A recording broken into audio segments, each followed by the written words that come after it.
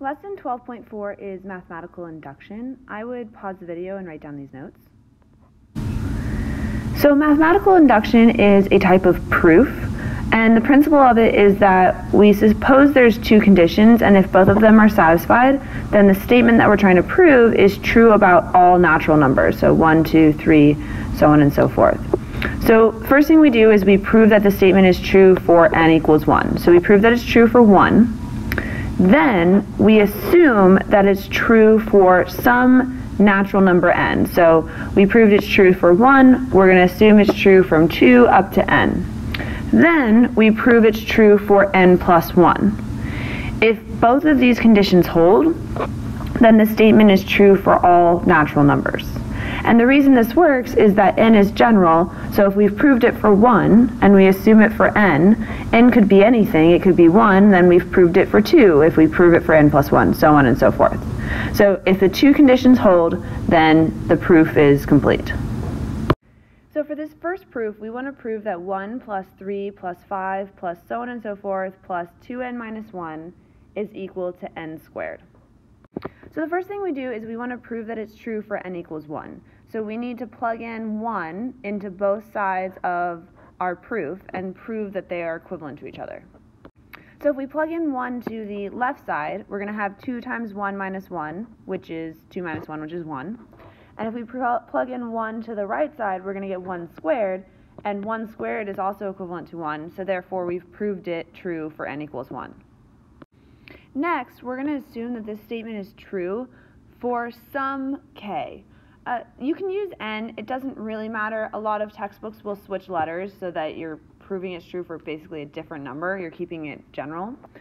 So we're assuming that 1 plus 3 plus 5 plus so on and so forth plus 2k minus 1 is equal to k squared for some k included in the natural numbers. This means k included in the natural numbers. So now we want to prove that it's true for n plus 1, or k plus 1. So the way that we're going to do this is we're going to prove that this thing, 1 plus 3 plus 5 plus so on and so forth plus 2k minus 1, plus the k plus 1th term, so plus 2 times the quantity k plus 1, I replaced k with k plus 1, minus 1 is equal to, if I replace the k on this side, k plus 1 quantity squared. So now we want to prove that these two things are equivalent to each other. Now here's where the assumption part comes into place. So we assumed that this thing is true.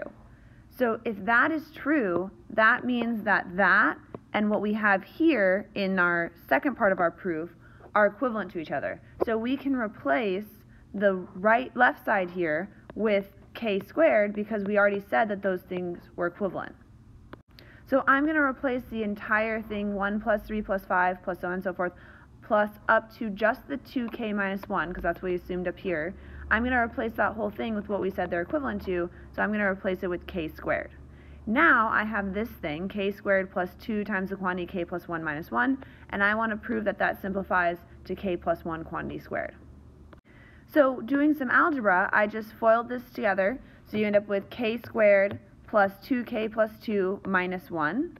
Simplify that, you get k squared plus 2k plus 1, which if you factor this, factors into k plus 1 quantity squared, which is what we wanted to prove. So we proved that it was true for 1, and then we assumed it was true for some up to k, and then we proved it was true for k plus 1. So then our last statement is saying, okay, since we proved it's true for 1, and we proved it's true for k plus 1, therefore, it must be true for all n in the natural numbers.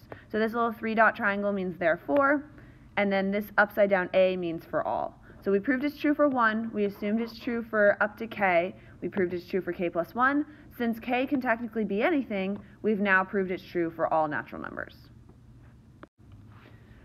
For this next one, we want to prove that 1 plus 2 plus 3 plus so on and so forth up to n is equivalent to n times n plus 1 over 2. So first thing is proving it's true for n equals 1. So go ahead and pause the video and prove it's true for n equals 1. So on the left side, if I plug in 1 for n, I just get 1. On the right side, if we plug in 1 for n, we get 1 times 1 plus 1 over 2. Well, that's 2 over 2, basically, and that cancels down to 1. So therefore, we've proved it's true for n equals 1.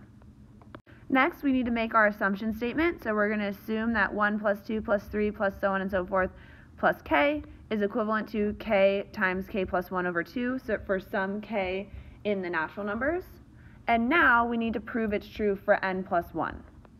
So for k plus 1, we want to prove that 1 plus 2 plus 3 plus blah blah blah plus k plus 1 is equal to k plus 1 times k plus 1 plus 1 all over 2. So I just replaced every n with a k plus 1.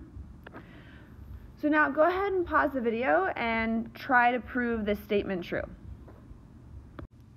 So the first thing I did is I replaced the 1 plus 2 plus 3 plus blah blah blah plus k with what we assume to be true, so the k times k plus 1 over 2. And then we still have the plus k plus 1. So then I knew that I had this kind of k plus 1 pulled out here. So what I did is I factored out the 1/2, because both of them share it, and the k plus 1. So when I factor out a 1/2 k plus 1 out of the first term, I'm just left with a k. If I factor out a 1/2 k plus 1 out of the second term, I'm left with 1, but then if I also factor out the 1/2, it becomes a 2. So I factored out, again, a 1/2 k plus 1, so that's where the 1/2 k plus 1 comes from. You're left with a k and a plus 2. So then I just rewrote it to match what I want it to look like. I made the over 2 all in the denominator. I pulled the k plus 1 out in front, and then I made k plus 2 be k plus 1 plus 1. So therefore, we have proved this statement true for k plus 1. So then your last statement makes you actually answer the question. Therefore, 1 plus 2 plus 3 plus up to n equals n plus 1. N times n plus 1 over 2 is true for all n in the natural numbers. Next proof. Prove that 1 plus 3 plus 3 squared plus blah blah blah plus 3 to the n minus 1 is equal to 1/2 times 3 to the n minus 1. So go ahead and pause the video and try this one. So step 1, prove it's true for n equals 1. So I plugged in 1 in for n on the left side, and you get 3 to the 1 minus 1, which is 3 to the 0. Anything to the 0 power is 1. On the right side, plug in 1 for n. You get 1/2 times the quantity 3 to the first minus 1. Well, that would be 3 minus 1, which is 2. 2 times 1/2 is also 1. So it's been proved for n equals 1. So if you haven't already done so, go ahead and pause the video and continue this proof. So next step, assume that it's true for some k. So 1 plus 3 plus 3 squared plus blah blah blah plus 3 to the k minus 1 is equal to 1/2 3 to the k minus 1. And now for k plus 1, we want to prove 1 plus 3 plus 3 squared plus blah blah blah plus 3 to the k minus 1 plus 3 to the k plus 1 minus 1 is equal to 1/2 3 to the k plus 1 minus 1. So if you haven't already done so, go ahead and finish out this proof. So we want to prove it's true for k plus 1, so I took the part that we already assumed to be true and I replaced it with the left side, 1/2 times the quantity 3 to the k minus 1, plus I just simplified k plus 1 minus 1 to 3 to the k. Then I see that on the right side I still have a 1/2 factored out, so I decided to factor out a 1/2 out of the 3 to the k as well. So the first part just stays the same, 1/2 times 3 to the k minus 1. If I factor a 1/2 out of 3 to the k, it becomes 2 times 3 to the k. So now I have 1 times 3 to the k plus 2 times 3 to the k. That becomes 3 times 3 to the k. And then if I use my exponent rules, if I multiply two things with the same bases, I can add the exponents, and there's an invisible first power on this 3. So this part here ends up being 3 to the k plus 1, so we end up with 1/2 times 3 to the k plus 1 minus 1, which is exactly what we want to prove. So then last step, just answer the question. Therefore, 1 plus 3 plus 3 squared plus blah blah blah plus 3 to the n minus 1 is equal to 1/2 times the quantity 3 to the n minus 1 for all n in the natural numbers. For this next one, it's a little bit different the way they set it up. It says that prove that n cubed plus 2n is divisible by 3. So the way that I'm going to kind of set it up is to say that it's divisible by 3 is the same thing as saying that you can multiply 3 times some integer and get n cubed plus 2n. So the way I'm going to set it up is that I want to prove that n cubed plus 2n is equal to 3l, where l is some integer. L is included in the set of integers. So L is not n, it's not the same thing, but you would just want to prove that whatever you get out of here is equal to 3 times something. So go ahead and pause the video and use induction to prove this. So first, I proved it's true for n equals 1. I plugged in 1 to the left side. I got 1 cubed plus 2 times 1, which is 3, which is 3 times an integer. Now I'm going to assume that it's true that k cubed plus 2k equals 3l for some k in the natural numbers. So if you haven't already done so, go ahead and pause the video and prove it's true for k plus 1. This one works a little bit differently than the other ones do because there aren't two sides to your proof, really.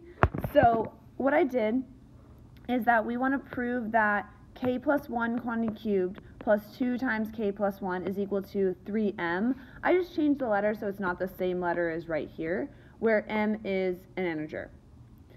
So we want to get to a place where we can replace our k cubed plus 2k with 3 times l, so we can use this assumption statement here. So I just FOILed everything out and distributed up here. So when you FOIL out k plus 1 quantity cubed, you get k cubed plus 3k squared plus 3k plus 1. And then I distributed the 2, so plus 2k plus 2. So then I saw I had a k cubed plus a 2k, so I grouped those two together and then just simplified and left everything else on the side. And so now I have this k cubed plus 2k. Well, I assume that that thing is equal to 3l. I assume that thing that is divisible by 3. So I replaced k cubed plus 2k with 3l from our assumption statement. And now I notice that all of my terms have a 3 in them. So I factored out a 3 out of everything. And so you get 3 times l plus k squared plus k plus 1. Well, l is an integer, and k is a natural number, which means it's also an integer, which makes k squared an integer, and 1 is an integer. So that means that because both of these are integers, this whole thing, l plus k squared plus k plus 1, is also an integer.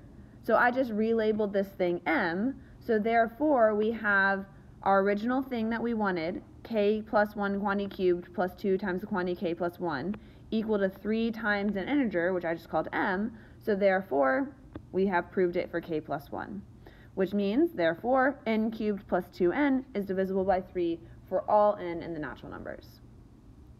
So this has been proof by induction. You prove it's true for n equals 1, you assume it's true for some n in the natural numbers, and then prove it's true for n plus 1, and if you can fulfill both of those conditions, then you've proved it true for all n in the natural numbers.